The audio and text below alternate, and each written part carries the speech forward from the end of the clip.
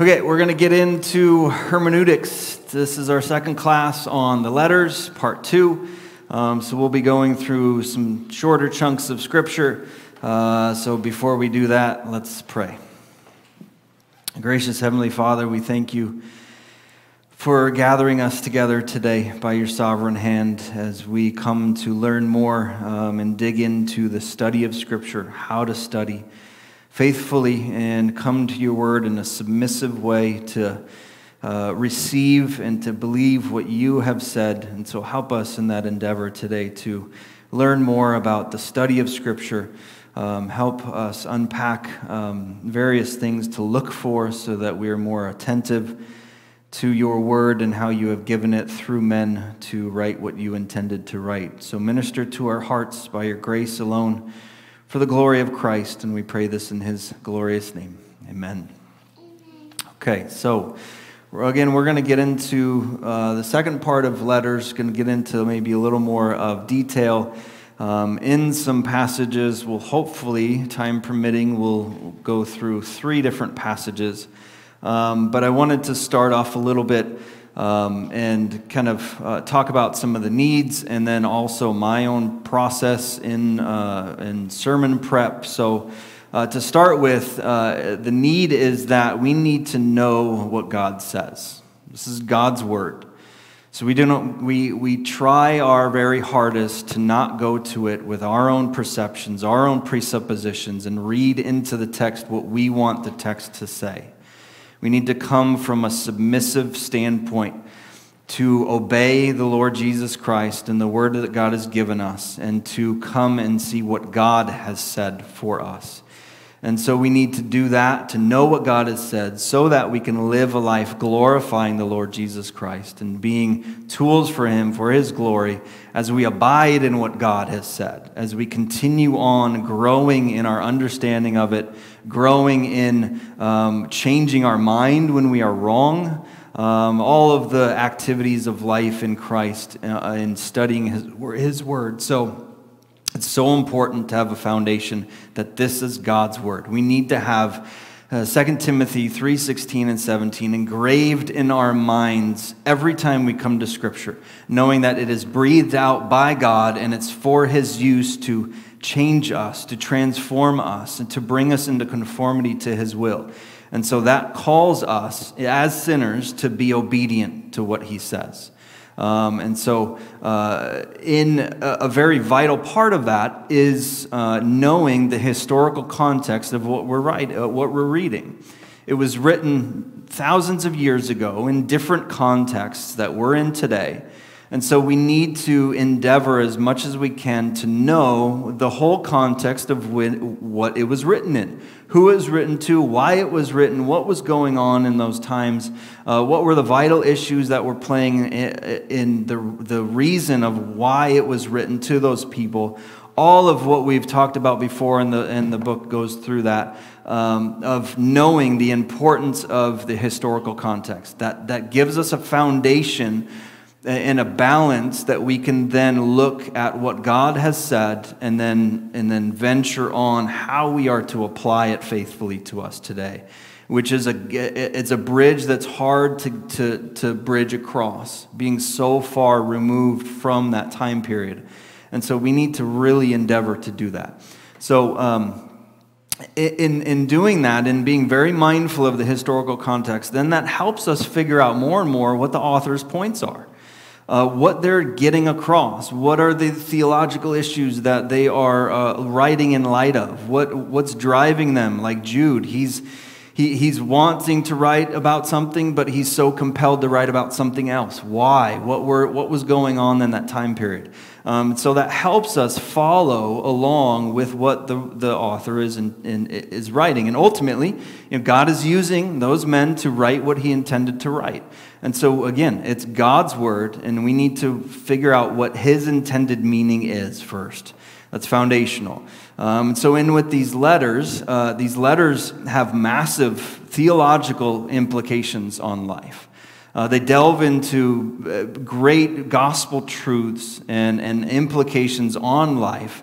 and they're embedded in the contexts of who they're writing to. And so they're affecting the lives of people that they're writing to. And it's deep, theologically rich. A lot of the letters start in a very doctrinal way, as Jonathan talked about, and then goes into a great time of application. And so we need to see that structure. We need to see it for what it is in our life, how our beliefs, what we believe about the gospel, about salvation, about Christ, is rooted in how we behave, what we do, how we live life. And so that has to be on our minds. And so we are to submit, to receive, and believe God's truth in Christ. And we are to endeavor in a lifelong endeavor to know what God has said. And it's such a glorious, just a great journey to come to this word, knowing it's alive and knowing that God ministers to us through his word and coming to see what God has said. And by his Spirit, we come to understand it.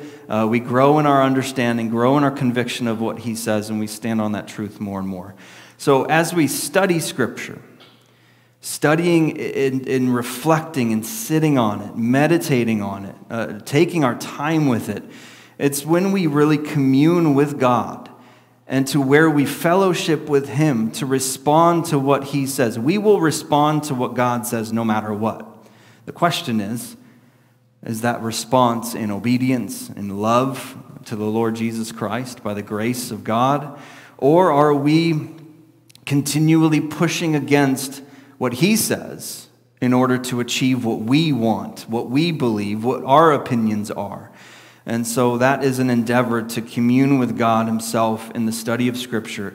And so my process in preparing for sermons oftentimes is to read the text that I'm going to preach on, and to pray all the way through this whole process, but to read, to sit with it, to meditate on it, reflect on it, study, break it down into the words, into the phrases, into all those things, and hopefully we'll get a glimpse of that today. But to just sit with it for a while. Read it over and over and over and over again. And then try to go away from that text and have that same thing in your mind of what you read. And just sit with it. Reflect on it in your daily life. Keep it with you. And we like to marinate meat in great marinades. We need to marinate in God's truth. We need to sit in it and reflect on it. And pray all the way through that if we aren't coming to understand something or it's a little harder to understand, God, help me with this. I want to know you more. I want to know what you have said. I want to glorify you in my life. So please help me understand this truth. Help me search the Scriptures, knowing that Scripture interprets Scripture, so that I find out what you are saying in your word, so that I can live more of a glorifying life for you. And so this whole process of read, sit with it, reflect, study, it takes time. It takes great time. And in that, if we're studying a short passage, we need to remember that it's in a greater context. Context has to be ingrained in our mind, that we need to read Scripture in context. Not just in the chapter, not just in the unit of thought, but in the rest of the whole book and the rest of all of Scripture. We need to keep that, because it's so often nowadays, and this is one of the downfalls, I think, of many devotional situations, is that we take a verse or two verses and we pull it out and we run with it. We don't keep it in context. We don't keep it in the context that God has given us. And so we need to remember that. We need to remember that there weren't chapter breaks in the original manuscripts. So when we get, my example for this is at the end of John chapter 2, that goes right into John chapter 3. But if we are so ingrained in a kind of devotional mindset to where we're just going to read chapter 2 and that's it, we miss it. We disconnect God's word. And so we need to do the unit of thought in context, and that needs to be feeding our study all the time. All the time. That helps us to be balanced. That helps us to be mindful of the foundation that we need to move from. And so take our time with it. When you study Scripture, do not rush it. Do not rush it. And if you have to go, then come back to it. Don't just come and check it off the list and be like, okay, I'm done, and my mind's shut off. You need to keep it with you, and you need to come back to it if you can't immediately do it right then and there. But don't rush through it. It's good to have the calendars where you're reading through, good regiment. That's so useful. But if we're so formulaic in our study of Scripture, we're missing it big time. We're missing communing with God himself through his word. And so we need to take our time. Don't feel like we have to rush through it. Let it sit with you. And as you think through the text, as you put all the historical context, literary context, other things that we'll go through that help us study, as you put that together and think about what is the writer intending to write, then as you get maybe an idea of what you think the text says, then go to commentaries, then go and test your understanding on these things with a multitude of contexts from a lot of different areas of study. Even using multiple translations, where you're using more of a translation that sticks closer to the original language, and then maybe one that's more contemporary. Use multiple translations in your study time to help you decipher what God has said. And going in further, don't be afraid to go to the original languages. Don't be afraid to go to Hebrew, to Greek. There's tools, resources that can help you that are basic, to just give you a basic understanding of words or verb tenses or other things like that, that will magnify and deepen the truth of God for you. I guarantee it. If we take our time and we really want to study, to know God and his truth, then God will bless our time, definitely. So in the email I sent a good quote, and it's from Puritan Thomas Brooks. And he says this just as a reminder for us today. Remember that it is not hasty reading, but serious meditation on holy and heavenly truths that makes them prove sweet and profitable to the soul. It is not the mere touching of the flower by the bee that gathers honey, but her abiding for a time on the flower that draws out the sweet. It is not he that reads most, but he that meditates most, that will prove to be the choicest, sweetest, wisest, and strongest Christian.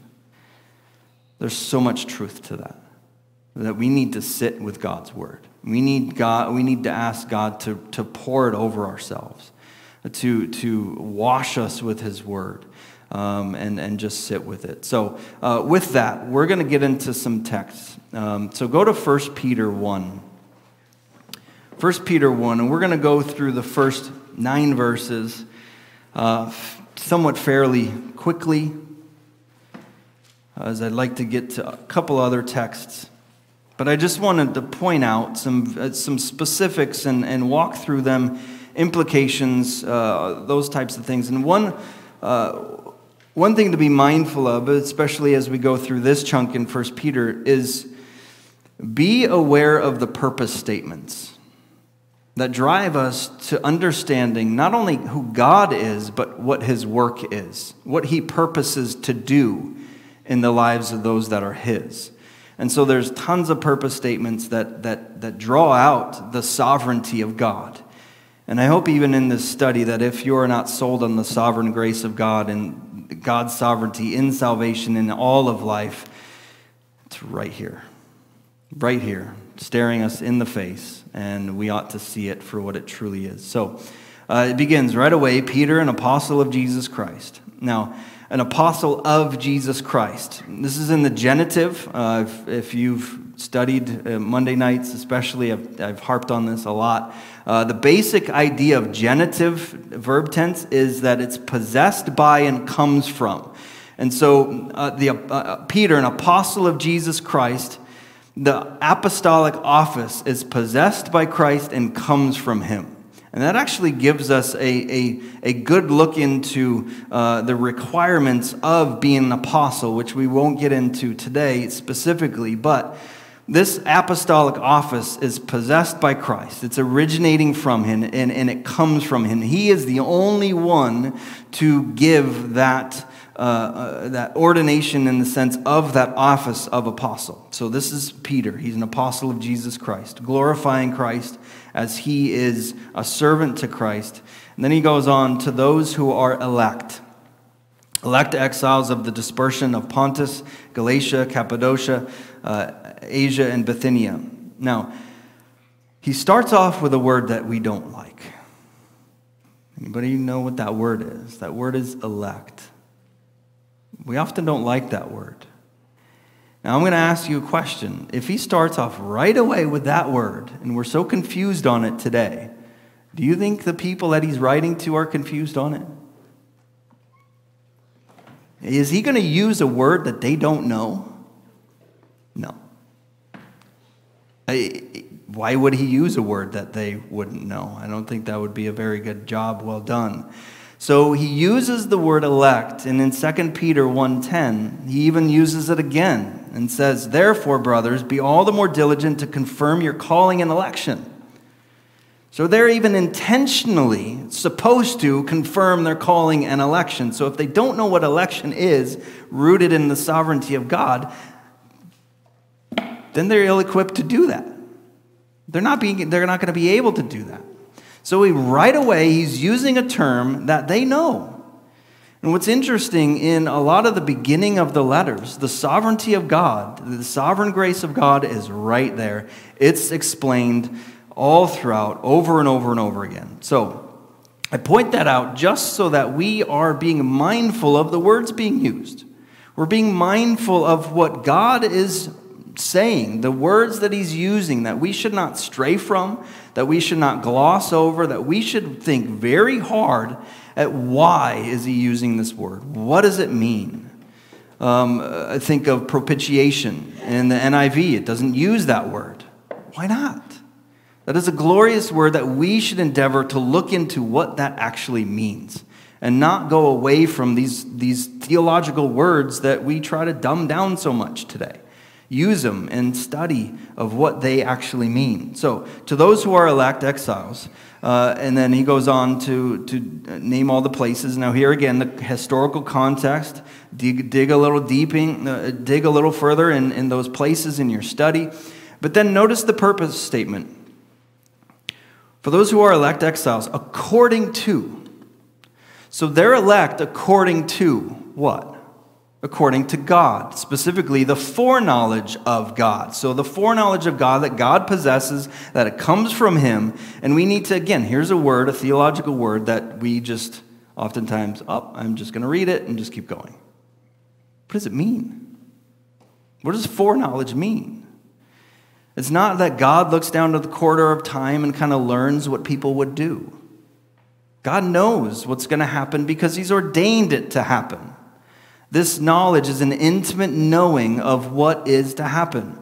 And in this case, these are elect according to the foreknowledge of God. He has set their love upon his love upon his people before time began. This is the very first steps of the salvation that is going to be theirs that began before time began. So he sets his love upon his people, his elect. And this is clearly his purpose, according to the foreknowledge of God the Father, in the sanctification of the Spirit. So again, it's rooting in God's activity, God's sovereign grace, and it's magnifying it, not just according to the purpose of God and the foreknowledge of him, but then in sanctification of the Spirit and separation by the Spirit for holy purposes, set apart in Christ. And look again, it's for a purpose. And he names two purposes of sanctification. What are they? For obedience to Jesus Christ, to live a holy, godly life under the lordship of Christ for all of life, and for sprinkling with his blood, for cleansing of life. Notice, in the sanctification of the Spirit, for obedience and for sprinkling. Those fours are back pointed to sanctification. They're explaining further what sanctification is. And this is a cleansing of life. So these are he's describing in a general way at the outset that this is the sanctification of the Spirit that ought to be a reality. And so he unfolds that. And so we have to, again, this is why we need to take time with Scripture. Because if we just gloss over it in the sanctification of the Spirit for obedience to Jesus Christ, for the sprinkling of blood, we just move on. But what does that actually mean? And how is Peter building upon what sanctification is? He's describing it more. He's explaining it more. And he's doing it for a reason. And he's getting into more of the reason here in a minute. But this is a typical, more in detail, but this is a typical greeting of these letters. And then he goes into, may grace and peace be multiplied to you. Typical greeting. And then here's a great chunk. Blessed be the God and Father of our Lord Jesus Christ. And now as we go into these next verses, these next 2-3 verses, look at all the purpose statements. According to his great mercy, he has caused us to be born again to a living hope through the resurrection of Jesus Christ from the dead, to an inheritance that is imperishable, undefiled, and unfading, kept in heaven for you. You notice all the purpose statements that are residing in the purpose of God's grace for us? So we are not born again, but according to the mercy, his great mercy, his triumphant, magnifying, beautiful mercy. It's according to his mercy that we are born again. So being born again, is that something that we contribute to? Is that something that we try to achieve? Or we work with God and say, you know what, I won't make you born again until you say yes, until you act in a faith. No. What does it plainly say? He has caused us. He's the one who causes it. He's the one who does it. He's the one who goes in a mysterious way and regenerates the heart, takes the heart of stone and replaces it with a heart of flesh. Who else can have a part in that? Nobody. Nobody has a part in their physical birth. So why would we think that we have a part in our spiritual birth? And so this, again, it's plain and simple, right here, right in front of us, and it's using language that we know. He has caused us to be born again, to be, for the purpose of bringing life to a dead soul, to a living hope. So it goes even further. It's not just that he caused us to be born again and then just kind of leaves us and just say, hey, good luck. No, he's to a living hope. So now that we're alive, we're abiding in a hope that has come to us because God has been merciful to us, and it comes to us through the conduit of the resurrection of Jesus Christ. So because he has risen from the grave, because God has vindicated his Son, stamp of approval on what he has done, we then can come and have a living, abiding, loving hope in Christ. A hope. A hope is something that we can't see. A hope is something that we can't fully grasp. And so that hope is grounded and comes through the resurrection of Christ to us when he was raised from the dead. And notice it goes even further. So he has caused us to be born again, to live in a hope, a living hope that continues on, that doesn't stop, to an inheritance. You see again the purpose statements. To an inheritance that it's, as he says later, that's kept for us. And we'll get there in a second. But you notice the building. You notice how he keeps building upon his gracious work. We're just merely the recipients of it. He's the one who's doing all of this glorious work. And he's doing it to give us an inheritance that is imperishable, undefiled, and unfading. Now, those are three important words.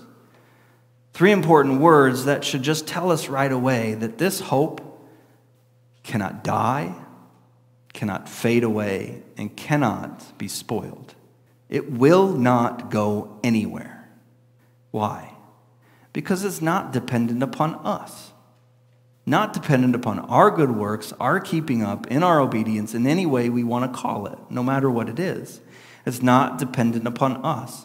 And so that very hope, that very inheritance, that very living hope, that very new life and that rebirth, according to the grace and mercy of God, will not go away.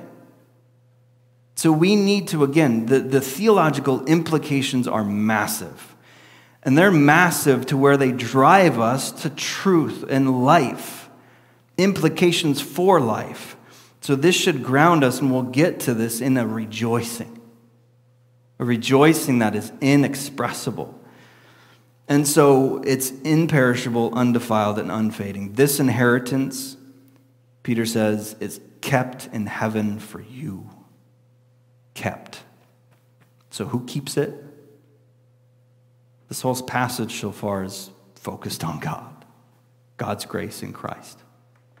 He's the one keeping it. He's the one holding it secure. Where? In heaven. For who? For God's elect. For those that He's set apart in Christ. When did that happen? Before the foundation of the world in His foreknowledge. You see the magnifying of His grace that secures us in Christ? And this is all because as he's writing this to believers who are going through and will go through persecution. They will go through hard times. So they need an anchor to walk in life. They need a foundation, a rock-solid foundation that they can move from. That foundation is immovable when they feel like they are shaking. So they need this reiteration of this beautiful gospel truth that they need to live upon, actively live upon. And so this inheritance is kept in heaven for them, for you, by sovereign grace alone. And then he goes on, verse 5, who by God's power are being guarded through faith for a salvation ready to be revealed in the last time. So who, by God's power, are being guarded through faith? So here's the question. How does Peter define faith? Is it something that we do? Something that we work with God in doing? Something that we kind of take something that God's given us and a little bit of grace to just kind of jumpstart us, but then it's on us to keep it going or to even utilize that in the first place? No, who by, again, purpose statement driven to the grace of God, by God's power are being guarded through faith. So what is faith? Faith is God's power in you that guards you. You see that connection? You see that explanation? So the very belief that we have in Christ, the very faith that we have in Christ is by God's power. This is an explanation of grace. Grace is not only unmerited favor for the sinner, but it's God's very power within us to do what He's called us to do. Not only obey the gospel in the very outset of repentance and faith, but to live in that repentance and faith. To live for Christ as we are then alive in Christ. And so we got to slow down and think through how these writers are writing it, so that we understand more these implications on life and our belief. So who by God's power are being guarded through faith for a salvation,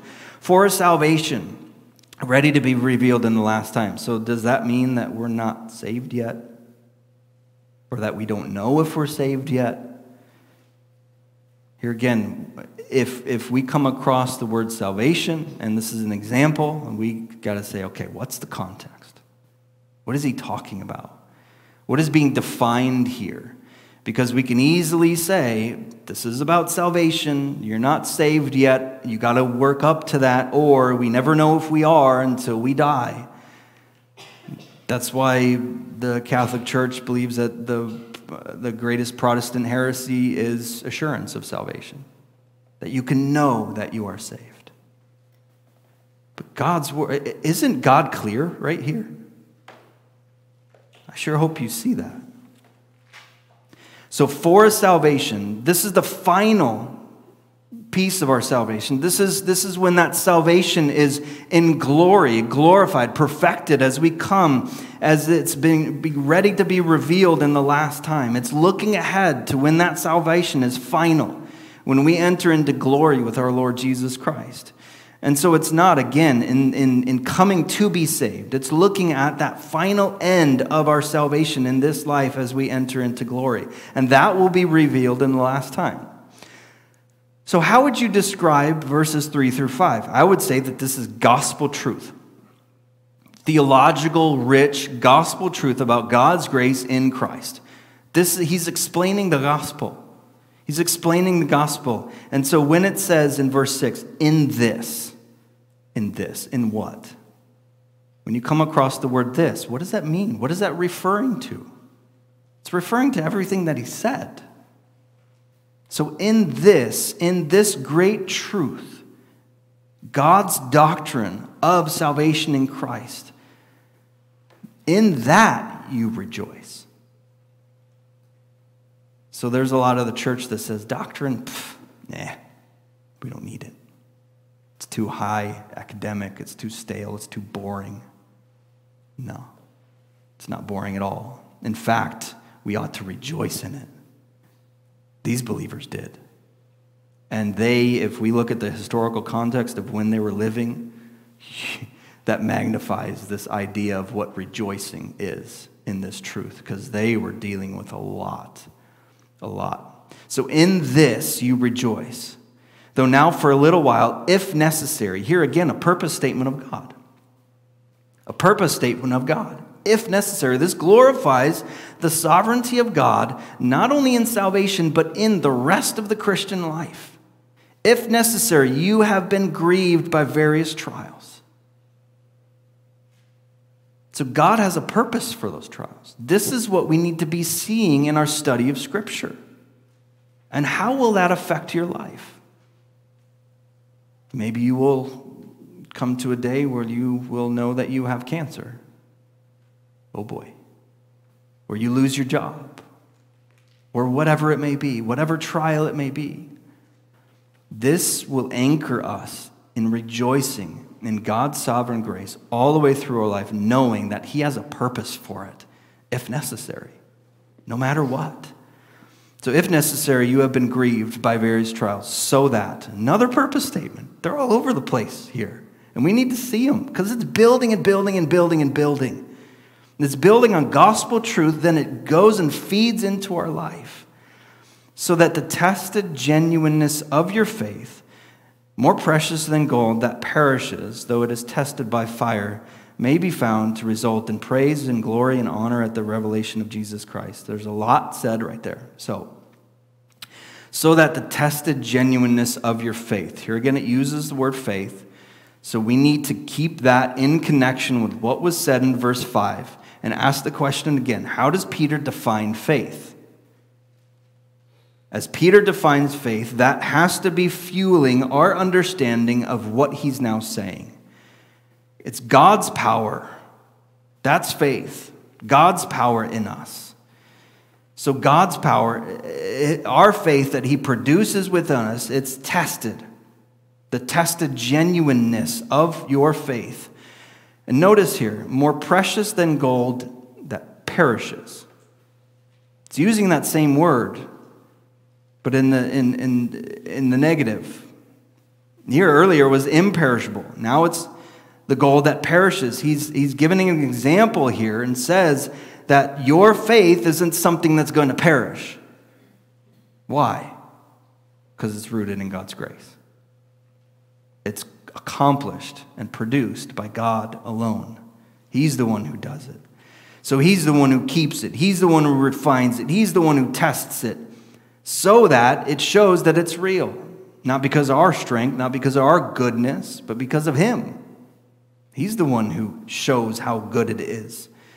And so he's this more precious than gold that perishes, though it is tested by fire. There's a lot of imagery here that's all through Scripture that should help us live out our Christian life. The refining of fire, or the refining of gold, the dross being taken off so that pure gold can emerge. This is the process of God, and he's the one who does it and who accomplishes it, so that that faith can be found to rest in the praise, glory, and honor at the revelation of Jesus Christ. So, may it happen or may it not? The use of the word may kind of throw us off, like, I don't know if it'll happen. And that might drive us to, well, it's dependent upon me. But context. We've got to keep it in all of what's said already. And all of what's said is driving to the purpose and accomplishment of God's grace in us through Christ, so that when that day comes, that we stand before him, that all of what he has done will be resulting in the praise, honor, and glory at the revelation of Jesus Christ, to show what he's done. The glorious work of taking something that was so wretched and making it beautiful gold.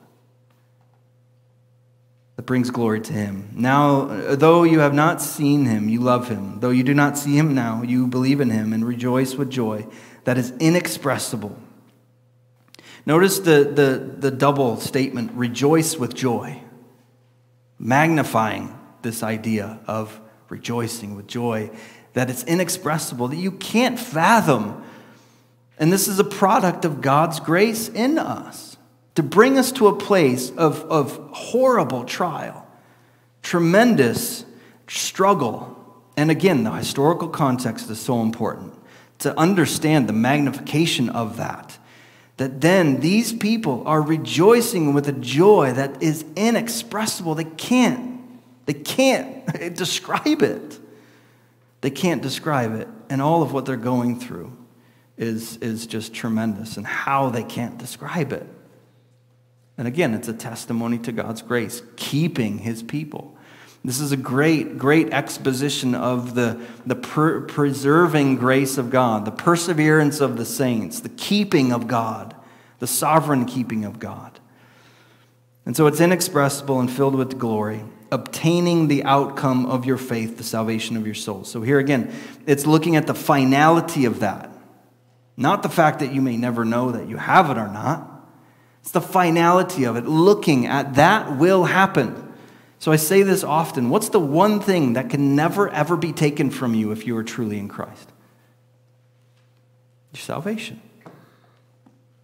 Anything else, and we get a great picture of this with Job, anything else can be taken. But there's one thing that can never, ever be taken. And that's the life that you have in Christ. Why? Because you're so good and you hold it? Because you contributed when the time was right? Because you took advantage of God's grace instead of that person? No. That would bring glory to us, and that would put our work into salvation. So we need to see the implications of that. We need to ask honest questions, and if we are thinking anything else theologically at the root of this, and we come to see the truth of God, if we don't change our mind, then we are in disobedience and sinning against God. So we need to come to see God's glorious grace explained here, and see how it is such an anchor for our life that guides us and leads us in every single trial. We are kept in God's hand. If we're in his hand, we're not going anywhere, no matter how shaky we feel. Because God's hand is not shakeable. It's firm, immovable. So the outcome of your faith is this, just the eternal perspective that this inheritance is kept for those that God, in his foreknowledge, put his love upon before time began. That is grace. And this is a great explanation of grace. And so we've looked at purpose statements, we looked at phrases, we looked at various things to look out for. And again, taking time with God's word. Now, go to Romans 10. And we'll maybe just go through the beginning part of this as time is flying by. Romans chapter 10.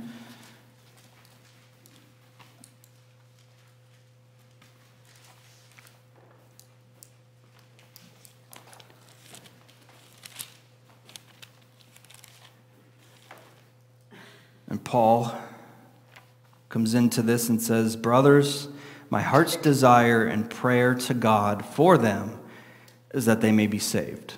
So here's questions right away. What's the context? It's about salvation. It's about people who are not saved. And it's about prayers to God so that they may be saved. Those are some important questions, important insights that keep us looking at the context of what's being said, so that we're anchored in what God has said. So the prayer to God for them is that they may be saved. Who? He's talking about his fellow Jews, right? And so he's going in, and here's the first question then. Why? Why? Look at the word for. The word for, I always say, and I like to change it with the word because. It's essentially what it's meaning in the Greek. The word for, in my contemporary mindset, I don't use very often. So it's a lot easier for me to connect, and this is why, to connect what Paul says. Notice how many times he uses the word for all throughout this. Paul does this a lot. And he's actually writing in an apologetic way, defending the faith, looking at the whole scope of the truth of God, and arguing and building his argument. So now he keeps building. So we need to take the verse previous and then build on it and build on it and build on it as he explains it more and more. So why aren't they saved? That's the question. Why aren't they saved? Because I bear them witness that they have a zeal for God, but not according to knowledge. So here it gives us more of a examination of the reason of why they're not saved. They have a zeal. What zeal? It's a passionate energy, right? An outward energy. And here it's merely just outward, but not according to knowledge. So they just didn't know doctrine? No. When Scripture talks about knowledge, it's this intimate understanding that not only is in your head, but it's also in your heart, and it affects your will. It affects all of your life. And so this knowledge is not just what they know or what they don't know, but also how that affects how they view all of life, especially their relationship with God, as that is the context.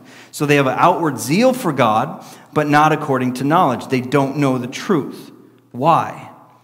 Because being ignorant of the righteousness of God and seeking to establish their own, they did not submit to God's righteousness. So, being ignorant. This shows us that it is more in a doctrinal framework, that's where it's coming from.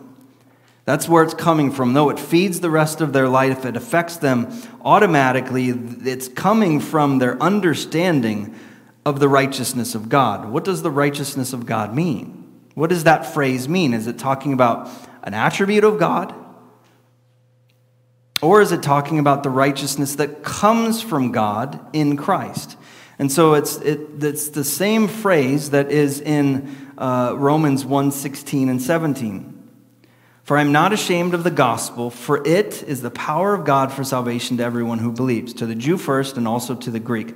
For because in the gospel, the righteousness of God is revealed from faith for faith. As it is written, the righteous shall live by faith. So this righteousness of God phrase, it's talking about the righteousness that comes from God.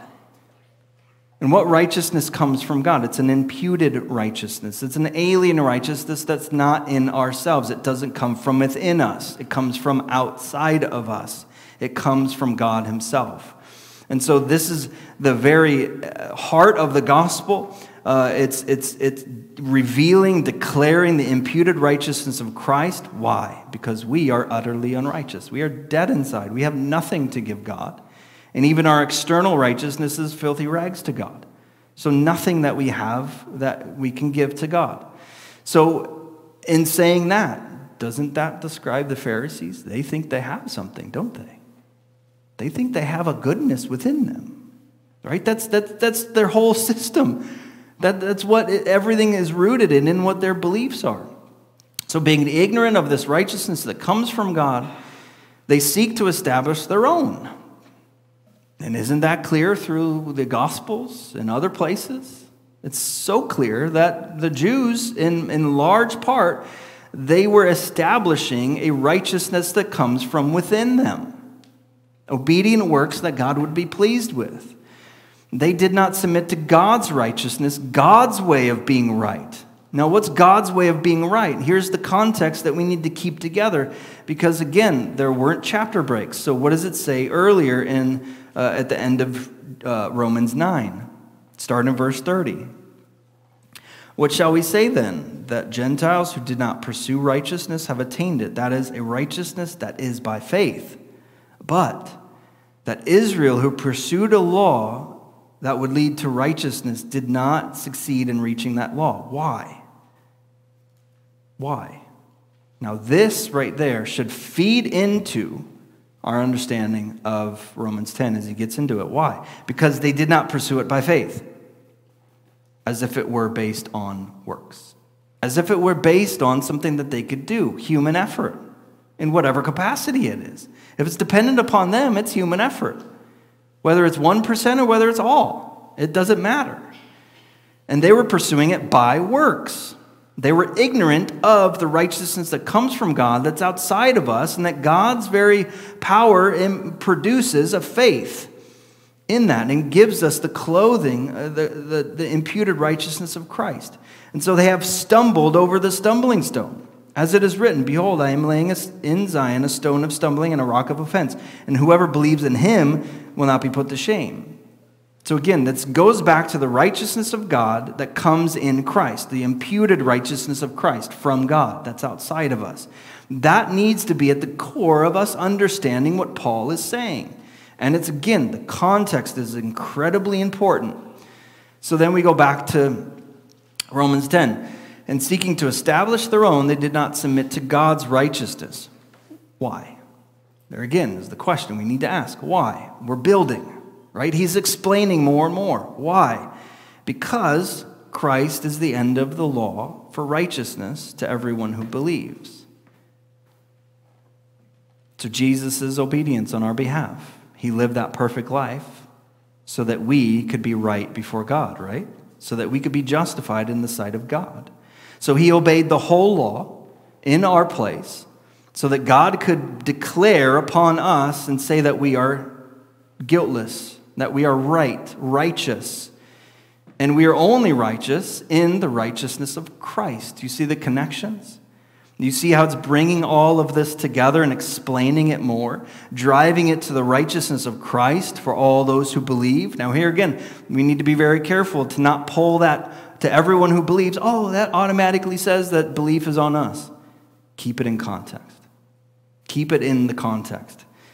Now here again, Christ is the righteous end of the law for righteousness to everyone who believes. Why? For Moses writes about the righteousness that is based on the law, that a person who does the commands shall live by them. But the righteousness based on faith says, do not say in your heart, who will ascend into heaven? That is to bring Christ down, or who will descend into the abyss? That is to bring Christ up from the dead. So here again, the context of what is driving us into Romans 10 is that Romans 9:30 through 33. So that's going to feed our understanding of what he's saying even further. Now, the reason why I pulled this one out is to really highlight how Paul builds and builds and builds and builds. And he keeps building. We won't keep going into it because I'm running out of time, but he keeps building. There's many more fors being used at the beginning of sentences. So you're asking why? And he keeps telling you, this is why, this is why, this is why. And he goes further into declaring where faith comes from. Faith comes from hearing, and hearing through the word of Christ. So that needs to be connected all the way back to verses 9 through 10, 3 through 4, and the context at the end of Romans 9. And that chunk of Romans 10, 13 through 17 is a great, great reason of why we do evangelism in light of God's sovereignty. So here's an objection to the sovereignty of God in election.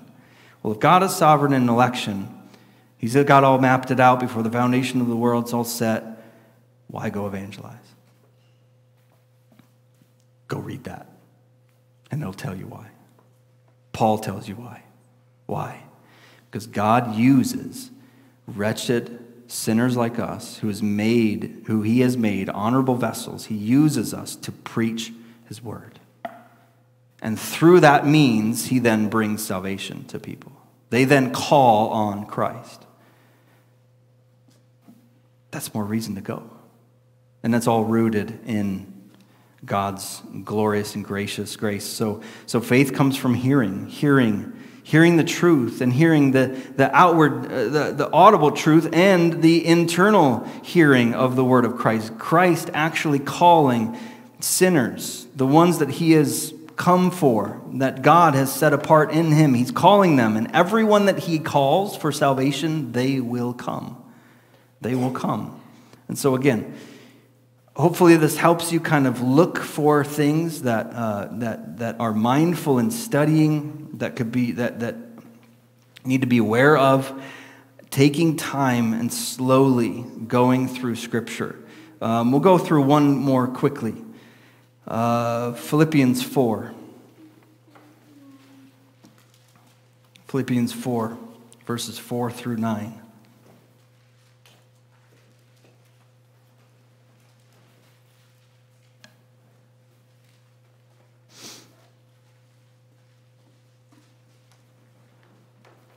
And this is driving more at the application in life. God exhorting us in all of the trials, and again, historical context. Who's writing this? Paul. Where is he? In jail. So he's going through some hard times, right? And so that's got to be in our mind when we're studying Scripture. So verse 4, he says, "Rejoice in the Lord always."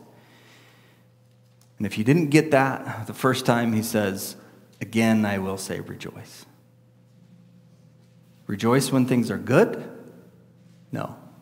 And that's the context, again, we need to keep in mind. "Let your reasonableness be known to everyone. The Lord is at hand. Do not be anxious about anything, but in everything by prayer and supplication with thanksgiving let your requests be known to God." So the Lord is at hand, coupled with do not be anxious about anything, need to be understood.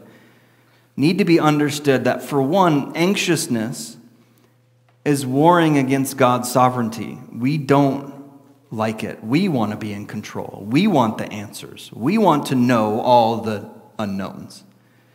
That's what anxiety is. We want control. But what does it say? Leading up to that, rejoice in the Lord always. Again, I say rejoice. Let your reasonableness be known to everyone. The Lord is at hand. The Lord's in control. God is sovereign. He is reigning over all of it. Therefore, don't be anxious. Don't pull back control. Try to pull back control. And then when it's not going away or you don't understand, then you're going to be enveloped in anxiousness. We all do it. Why should we not be anxious? Because God is sovereign. So this is calling us to not only theological implications, but life implications.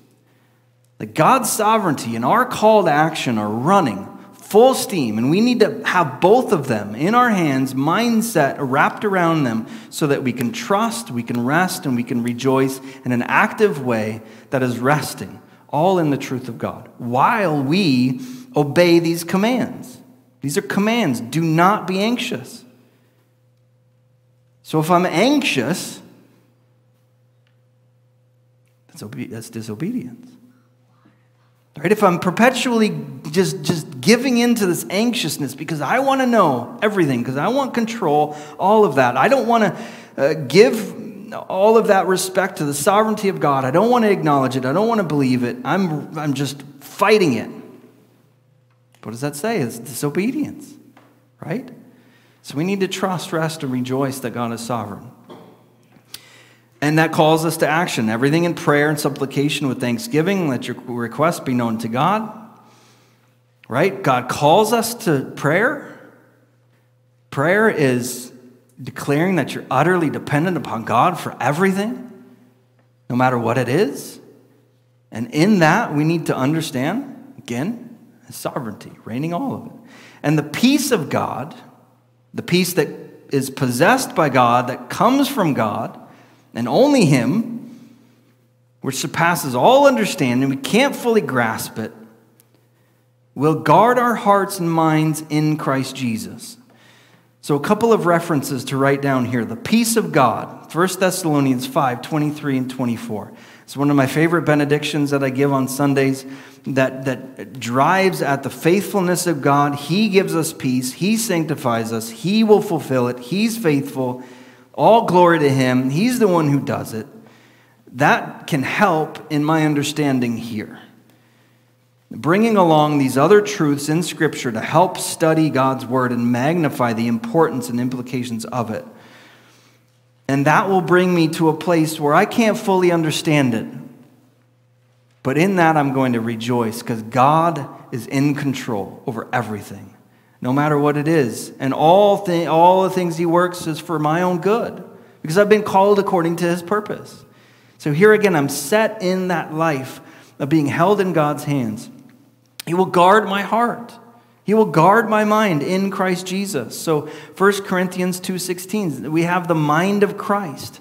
Romans 12:2, that we need to be renewed in the mind so that we can know the perfect good will of God. In Ephesians 5:15 through 17, so that I'm supposed to not live foolishly, but live wise, knowing the will of the Lord. So these are all, I need to have them in my study. So again, you got to take time with God's Word. You got to use cross-references. You got to use those tools that God has given us. Scripture interprets Scripture. And as we do that, as we use these, it magnifies the beauty and strength of God's Word for us, to give us strength. Then he says, finally, brothers, whatever is true, whatever is honorable, whatever is just, whatever is pure, whatever is lovely, whatever is commendable, if there is any excellence, if there is anything worthy of praise, think about these things. So that brings to mind Ephesians 5:7 through 10, and I'll just read it real quick. Because as we use cross-references as a very good tool, we should see the connection and magnify. It says, therefore, do not become partners with them. For at one time you were darkness, but now you are light in the Lord. Walk as children of the light. For the fruit of the light is found in all that is good and right and true. And try to discern what is pleasing to the Lord. So this, in whatever context it's in my own life, should drive me to not be enveloped in the news or in social media and have that deter my life or in anything else that will take us away. I need to be meditating on God's truth, on what is true, what is honorable, what is just, what is pure, lovely, and commendable, what is worthy of praise. And who defines those things? Man? No, God. So that again reiterates why the study of Scripture is so important, and go slow with it. Take your time.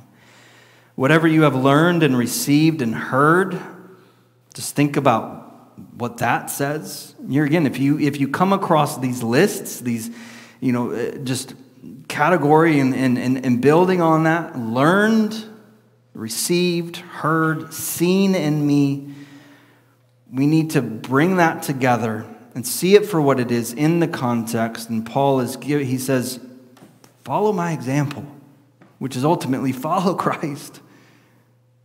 And practice these things. Be diligent. You think of an Olympian. They didn't just get up off the couch and say, I want to be an Olympian one day, did they? No, years and years and years of practice.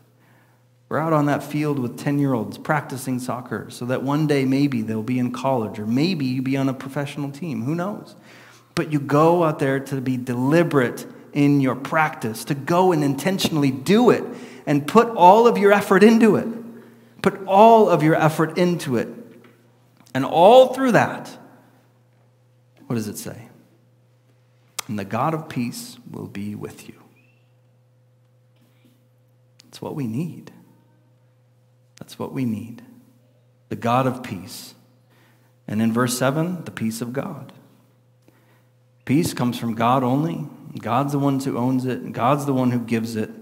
And he, that God of peace, will be with us, abiding with us, ministering to us as we say, God, I want you. I want to know you, to know your word, so that I can live faithfully glorifying you. That's what I want. So we take time with Scripture. Again, and this is why we're doing this class, because it's so important to have a good foundation for how to even approach Scripture. And let alone not just be like our society, especially the Christian church today, of just like, I'll just get it done, do it quick, do it the way I want it, and I'm on with my life. I've got better things to do. So I'll ask you this. The knowledge of Christ. Is there any other better knowledge to have? Learn anything in life. Is there anything better than the knowledge of Christ? And as we are anchored in that, wanting the knowledge of Christ and the excellency of the knowledge of Christ over all things, then whatever we learn in the earthly frame will be in proper priority, will be in a proper context, to where that we learn, whatever it is, and I was talking to Ethan the other day, I don't even know how to change a battery in a car. I don't even know cars. I'm so ignorant in cars, but there's other things that I do know. So all of that can glorify God. All of the things that we know in the earthly framework glorifies God when I am meditating on the truth of God and knowing that all things come from Him. All things come from Him. So, with that, before we pray, I want to again encourage you to take time. Use these resources. Use these principles that we're giving you, that we've learned ourselves by the grace of God, and put them into practice, and not only just nonchalantly, which isn't something you should do. You need to strive. Strive.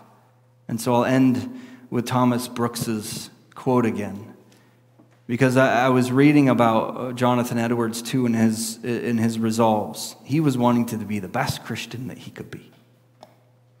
And you think to yourself, oh, that's so prideful. But is it?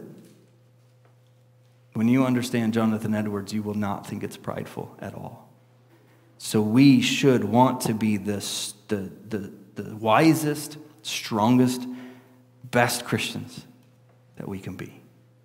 So remember, that is not hasty reading, but serious meditation on holy heavenly truths that makes them prove sweet and profitable to the soul. It is not the mere touching of the flower by the bee that gathers honey, but her abiding for a time on the flower that draws out the sweet. It is not he that reads the most, but he that meditates most, that will prove to be the choicest, sweetest, wisest, and strongest Christian. Let's pray.